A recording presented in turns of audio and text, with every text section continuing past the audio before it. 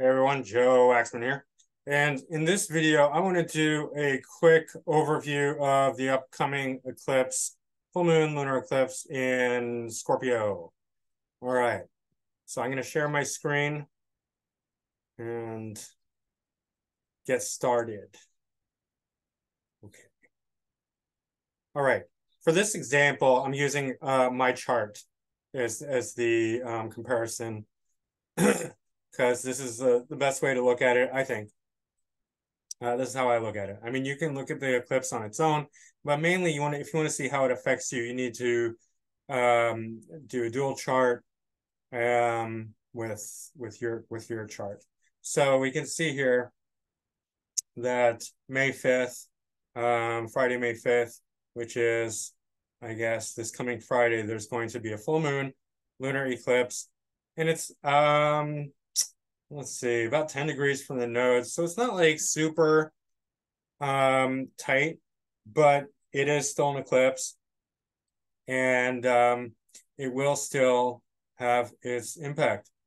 And I just saw some things online, and everyone was like, "Oh, it's good, you know, this is going to be super positive." And I was like, "Wait a minute, are we not taking dignities into account here? Moon is debilitated in Scorpio." And, you know, in the past, I might have thought, oh, full moon lunar eclipse. Full moon lunar eclipses represent a ripening of karma, like ripe fruit, right? New moon is beginning. Full moon is fullness, apex, right? That makes sense, right? Right? We have this lunar curve, the beginning, the height, and the end. And the beginning and the end are kind of similar. They're the new moon or the balsamic moon. You know, moon has just started, or moon is at the end. The full moon is the apex. It's the height of the lunar phase, right? It's where the moon is at its fullest, brightest, strongest, most intense. So it's a ripening of karma. It's a ripe fruit. Okay. So just a little story, little anecdotal story, which will illustrate this. On my father's solar return this year, I got really excited because on his birthday this past year, he had an eclipse. He was born on his solar return was exactly lined up with an eclipse, and the eclipse was right on his sun, and it was full moon, and so his sun's in Taurus, exactly conjunct my Mercury. That's all I know. So it's 25 degrees Taurus. Moon was at 25 degrees Scorpio, and so I thought, wow, this is going to be a really important year for you. Something major is going to happen, and you're going to reap your karma. You might have like some, you know, exciting business relationship or something. I wasn't quite clear about what it was going to be, but I thought it's going to be a big year. Something important is going to happen. Well, as you know, he died this year, but Moon is of particular importance to him because he's a Cancer ascendant, right? So Moon is his ascendant lord. So even in transit, you still want to pay attention to what planets are ruling what houses, okay? So just keep that in mind, that karma, ripening of karma, can be positive or negative. But with Moon in Scorpio, it's less likely to be positive. I'm just being honest with you. Oh,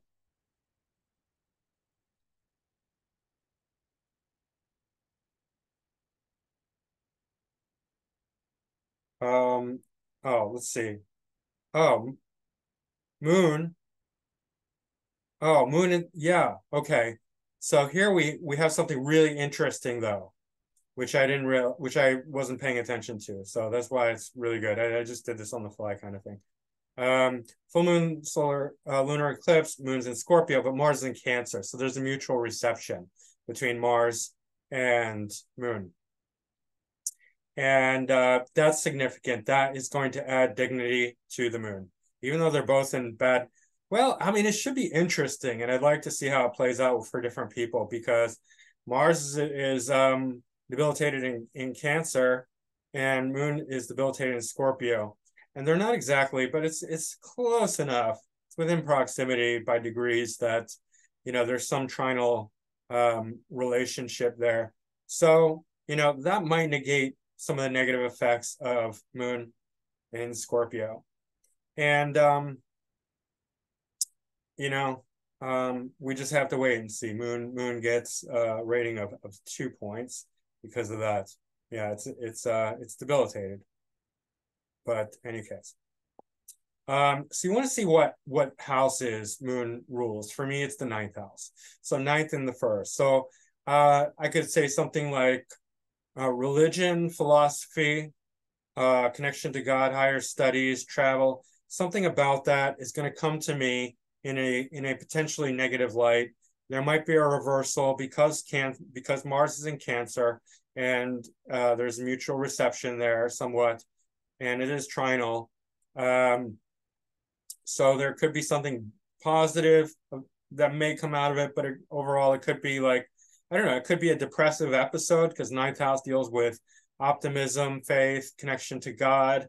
Moon in Scorpio is very intense and deep.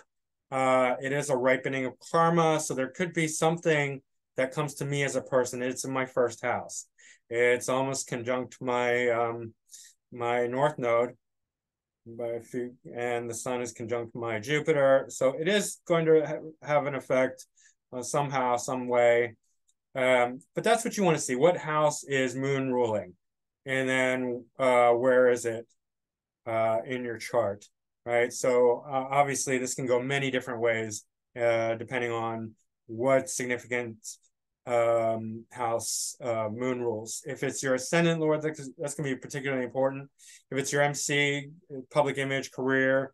If it's your descendant, then it's partnerships, marriage, business partnership, relationship with others.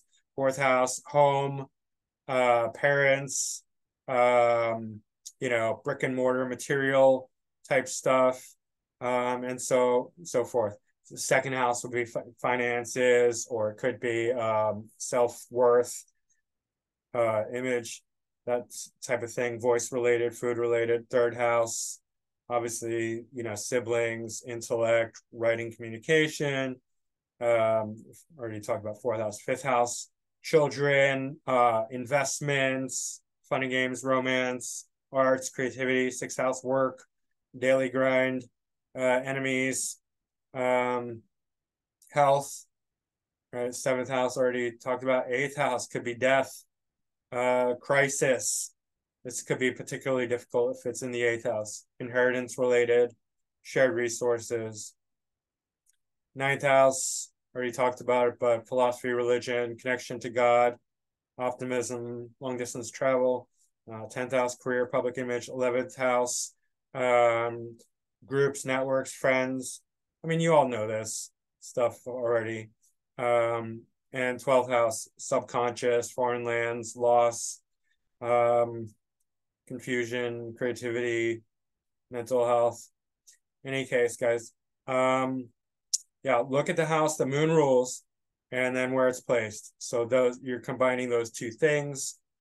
And there could be, and in general, there could be something negative that has a spin on it that may have some positive silver lining, you could say, right? So that's it, basically, in essence, and you want to see where, if it's conjuncting anything, it's conjunct my North Node. So that is pretty karmic. So we'll see what happens. I don't expect to die. Perhaps I'll have some kind of crisis. I don't know. We'll see. I don't know. That has a silver lining. That's it for now. All right. Thanks. All right. Bye.